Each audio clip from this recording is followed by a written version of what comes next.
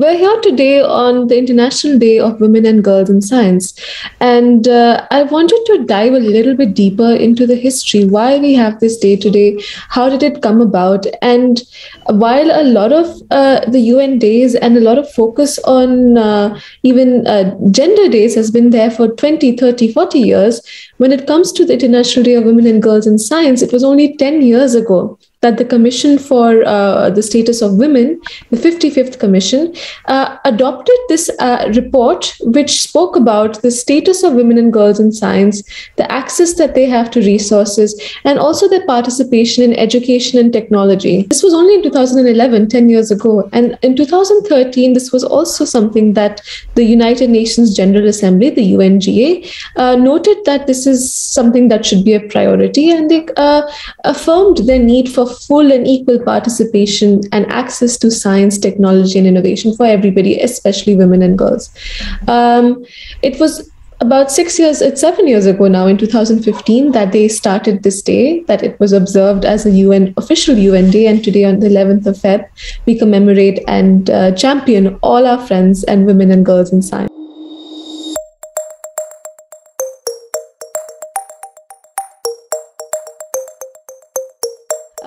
Even though we've done a lot in the last 10 years, and we see in this room right now that there's quite a few women in science and girls in science with us, we still face a number of challenges.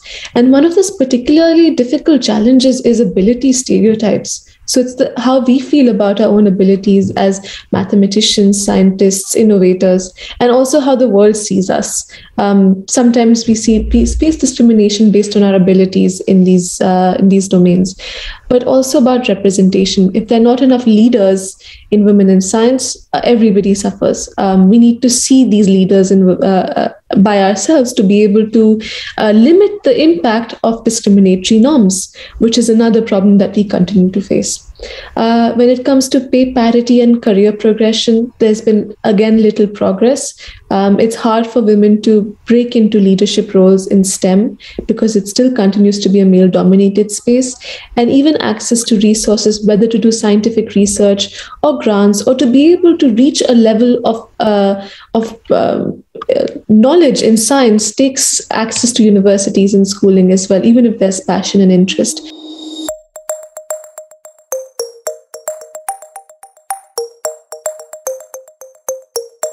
What do we know about period poverty? We have a big problem, and that is of access.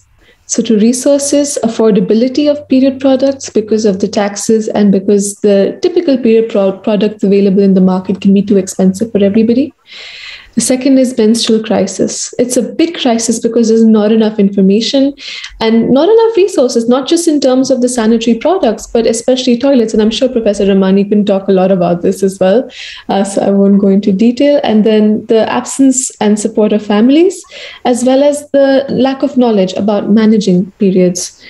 And finally, like Tanti said, it has extreme consequences for the dignity and rights of girls everywhere, whether it comes to their future progress, whether in their working life, whether in their education, whether in their full and equal participation in all spheres of life, in their dignity, and very importantly, in their health as well.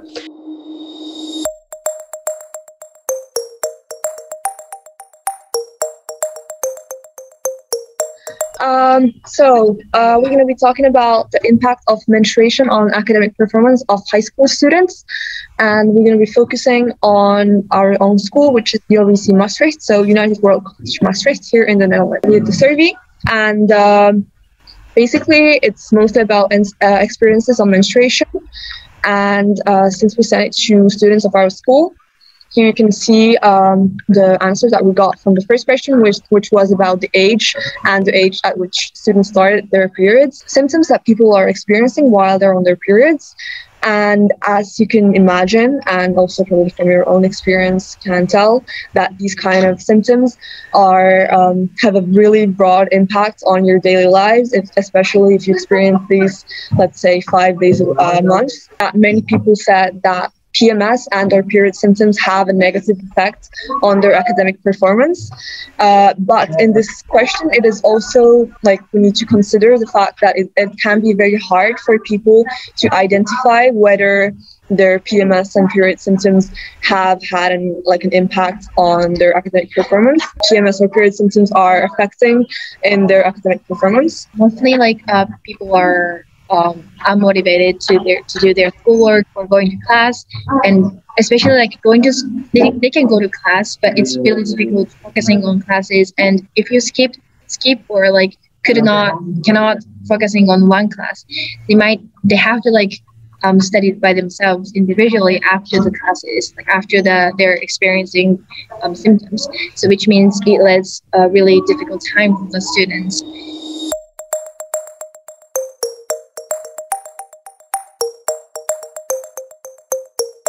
What kind of technology people are using while menstruating? So university students are about age of 19 to 23, and they are much aware about menstruation. So when we did the survey, we see that most of the youngsters are using pads. They are not using menstrual cups. Only 2% is using tampons and combination of menstrual cups and pads, etc. So with this data, we can see that people lack awareness, and as we see in the market, the use of menstrual cups is increasing. Its market is increasing. People are promoting it. So why we should use it and how we should use it is the main focus. But along with this, we should also know that if we are using menstrual cups, is it safe? Is it good for our reproductive system? So with the awareness, it also comes about the information regarding the product, which the companies don't do. That's why people are mostly using pads, because it is coming from a very long time and people are using it and people are trusting the brands and the other products related to the pads. Challenges which are faced by the university students during their periods. So most of them go through menstrual pain, heavy bleeding, premenstrual syndrome, clots, menstrual migraine, and these are the different data. Approx 50% go through heavy bleeding, missing periods, and premenstrual syndrome. This is because of various diseases which is increasing among girls. If we can see PCOD, PCOS, it's increasing, and we should talk about it and engage other girls as well to know more about it, so that we can even have a treatment for it. Because what happens is that most of us believe that we are having a PCOS and we cannot fight against it. We see that it is a disease which is there in our body and it is normal, but we should fight for it, and we should treat it in a way that we should not have any menstrual pain.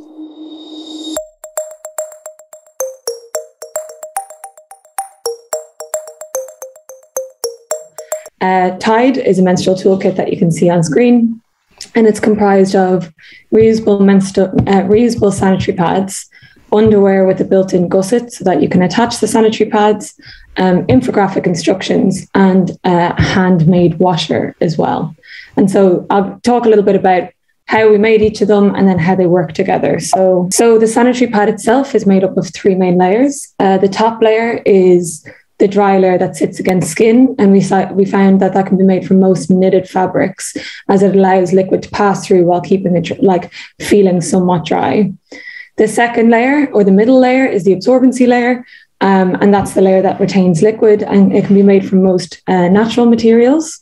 And then the bottom layer, which should be made out of, it's the leak-proof layer, so it should be made out of most, I think it can be made from pretty much anything that's leak-proof and somewhat breathable. And the way it's designed is that when not in use, it can be closed, but when in use, the packaging that covers it is actually how you fasten it to underwear.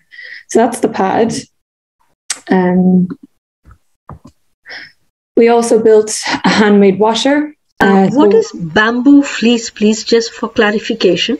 Yeah, so the materials that we have on screen are materials that were accessible to us in testing. But really, we realised bamboo fleece is hard to get your hands on pretty much everywhere. So we said originally it should be made from bamboo fleece, but can be made from cotton, flannel, hemp, microfiber, any natural absorbent material that people can get their hands on. So the materials mentioned at the beginning are useful, but actually it can be made from kind of a range of materials, depending what you have available. And the last layer is just any plastic, or can you take a plastic bag and put it? You could. We would recommend something more similar to what an umbrella is made out of, or a raincoat. Okay. So it's actually like a sheer kind of flexible plastic, I suppose.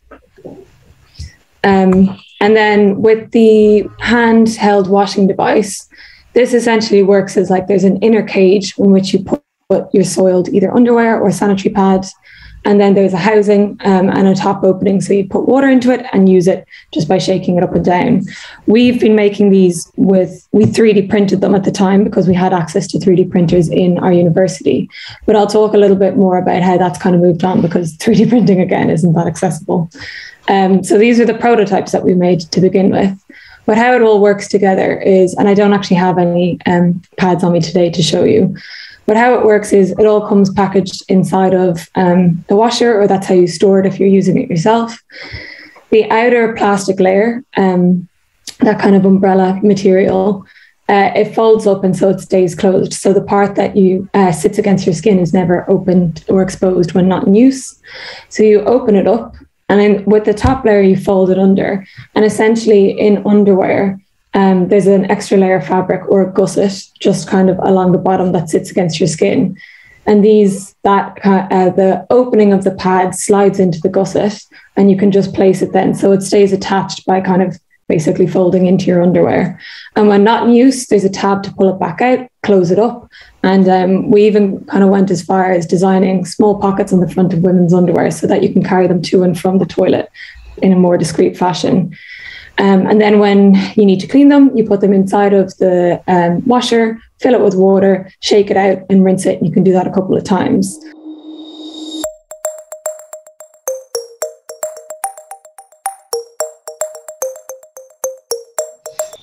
And the other element, and it's related to the first presentations where you were pointing into how this is not only about the natural bleeding and protecting yourself of not getting dirt, but it's also about all the hormonal changes that a woman goes through. And I was amazed to read, and I learned this with time with also my colleagues at work, how much these hormonal changes affect the psyches of women, and how much we make a huge effort to annul them. And this makes me think about the right of women and where we are placing and how much we have advanced on this. We have advanced a lot. We are now in the market competing with men. We are trying to get the same positions. We are working at the same rhythm. And we are annulling our differences. And one of the things that make us different is this period that makes us feel tired, this period that people feel depressed, people that it's just part of our nature, and there is no space. There's no space in the educational design to allow for those timing. We have sometimes a different timing where we need our space to actually deal with nature. And this is part of nature. It's not something that we choose. It's nature. I have a colleague here at work that after years of feeling very sick, she got into a good doctor who did a hormonal test, and she said, it's part of your period, it's part of your cycle. During this time, you cannot perform, and you need X amount of hours to be lying on bed because your body is requesting this from you. A matter of awareness. And I know that this word already came into the conversation a number of times, but I find two types of awareness. One is the social awareness, that we all need to be more knowledgeable and understanding what this means, and what this means in terms of, again, something that it's part of nature. And I'm sure that other genders, they have other specificities that we need to also contemplate. But in terms of menstruation, those who menstruate, we need to be able to have a social awareness of what this means, and that we are all working towards including this natural element of our lives into our social performance. And the other one is about the self-awareness. I've seen that into the statistics that were presented, and Prachi finished the previous talk with this. It's amazing how the diversity of problems that we have. And this also I saw in the chat of my friends. Some of us, we never experience pain. So for me, menstruation has been nothing. Like I've never experienced pain, so I could continue. And some others, they lived it in such drastic way and without any type of support.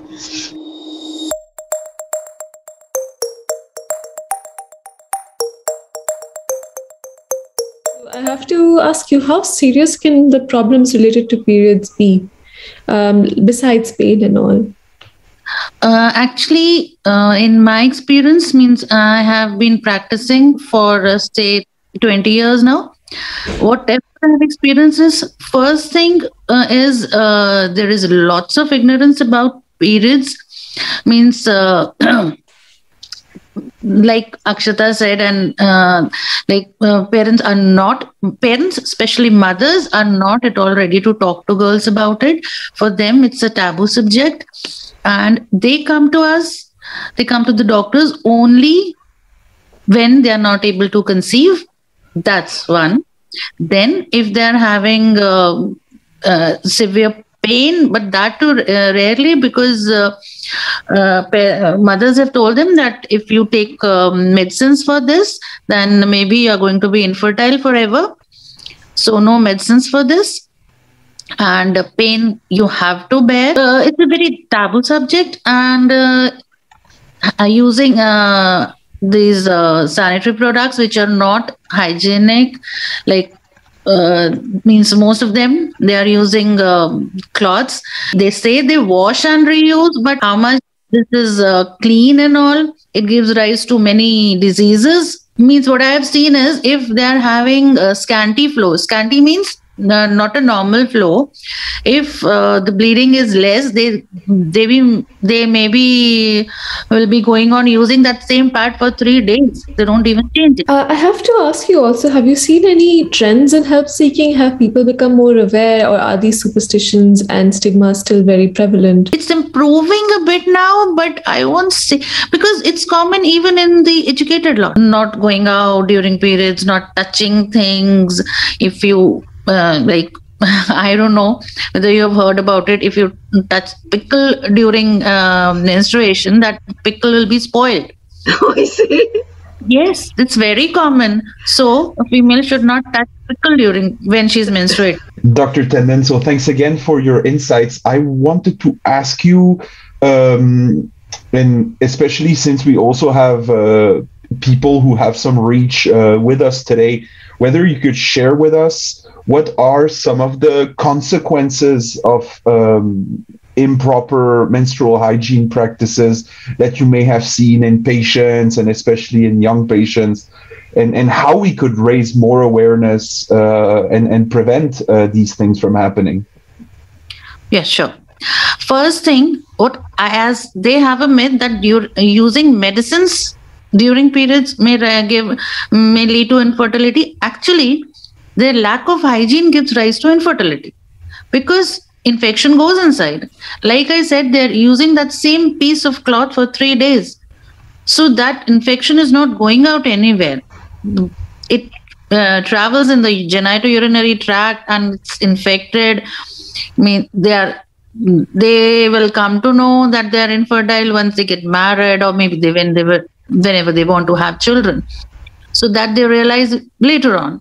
And then genital system infections, otherwise also, not only infertility, otherwise also local infections, internal infections, and yes, not I'll not say it's very common, but then there are chances of having carcinoma also when untreated. Thank you so much. And I was also wondering, since these problems are becoming so widespread, and also some other problem that a lot of people now are facing, such as hormonal issues, like I think Akshita also mentioned PCOS, adenomyosis, endometriosis. So there's a range of healthcare issues that causes something that it was in the survey everywhere, period pain, right?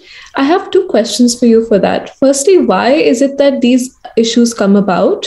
Does it have to do with menstrual hygiene and management? And secondly, what is the way that they can be managed? What is the best way to prevent them and to manage them? Prachi, actually, there are two extreme ends of one spectrum, having scanty flow and genital infections. That is due to poor hygiene. And PCOS, like Akshita said, PCOD is polycystic ovarian disease. That is a hormonal disorder.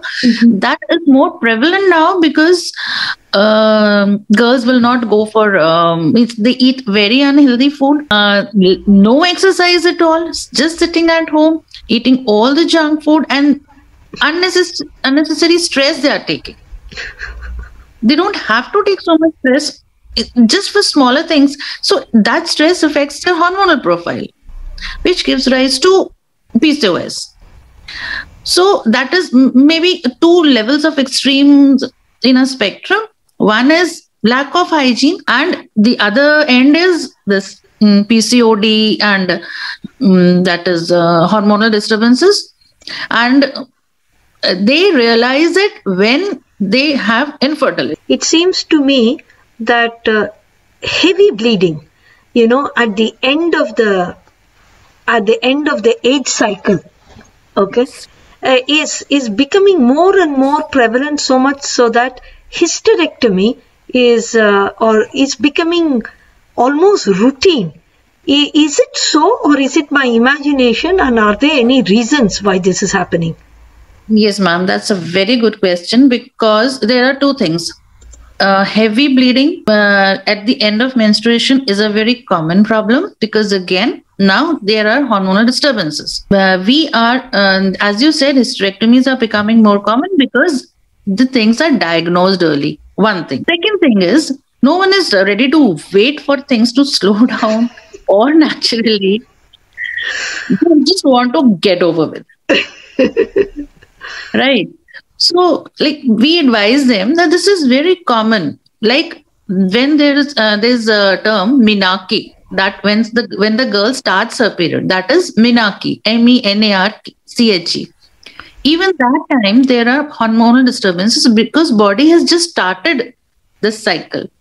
So many girls, they come with a heavy flow for days together, then no periods at all for maybe 2-3 days.